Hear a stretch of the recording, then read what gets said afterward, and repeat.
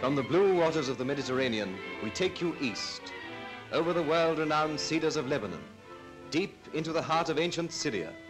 Between Damascus and Baghdad lie hundreds of miles of barren, burning sand.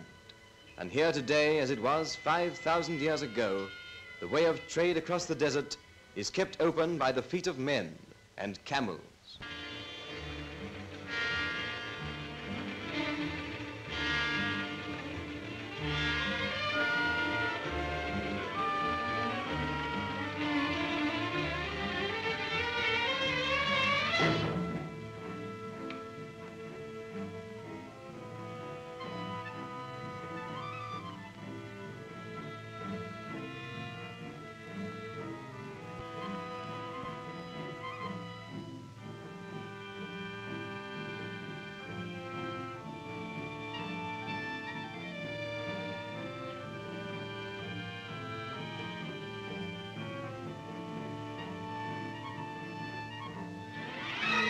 Seven days out, and the cool green of an oasis is like a beacon to a lost ship. This, the oasis of Palmyra, is the first respite from the cruelty of sun and sand. Long ago, this city of an ancient and departed glory levied toll upon the caravans which came to use her wells. Wrecked by a succession of wars and earthquakes, the city fell into ruins. But the wells, fed by sources springing far below the surface of the ground, have never ceased to yield a plentiful supply of water.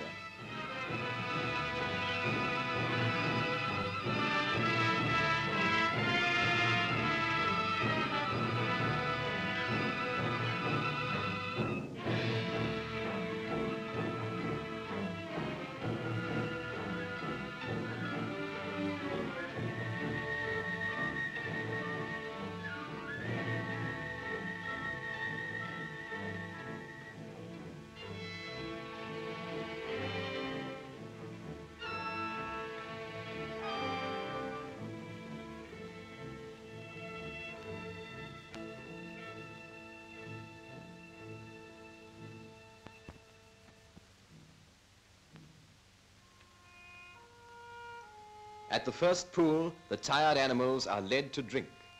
Their drivers hasten towards the walled gardens laid out in ancient times around the old springs and are welcomed by the keeper of the wells.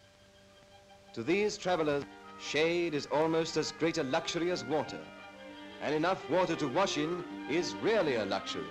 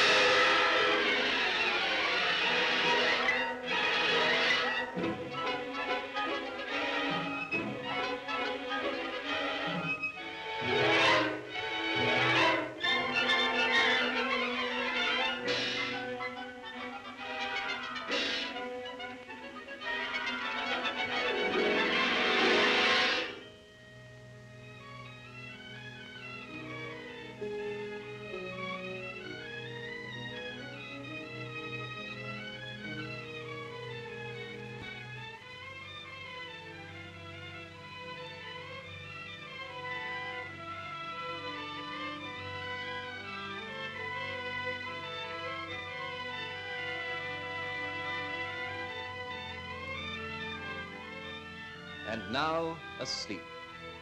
The kind he never gets in the desert.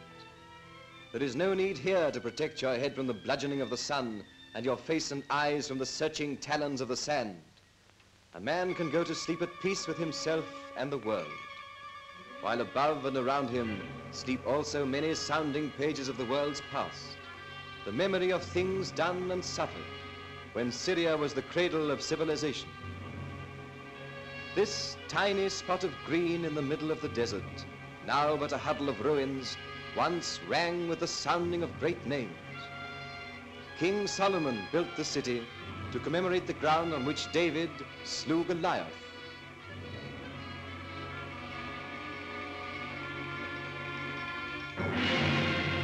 These ruined pillars felt the rage of Nebuchadnezzar as he traveled to destroy Jerusalem. Mark Antony, remembered most for his tragic love of Cleopatra, once dared the crossing of the desert to reach these halls, in the days when they stood erect and proud beneath the burning Syrian sun. Not for water. Mark Antony would not leave the Tiber or Nile for the water of a desert oasis, but for the plunder he could loot from a wealthy city to finance his passion for the Queen of Egypt.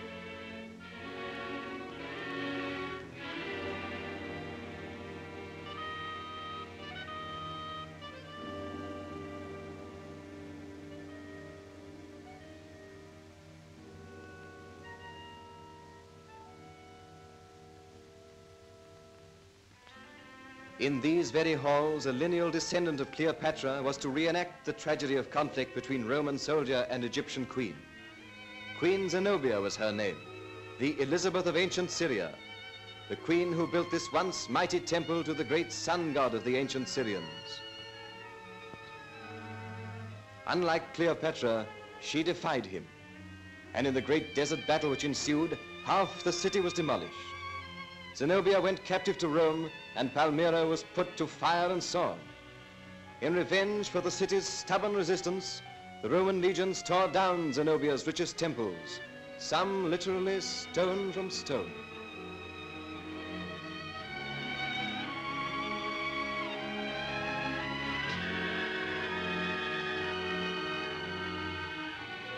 When the Romans themselves passed away, there was none left in Syria with the wealth and power of a Solomon to restore Palmyra.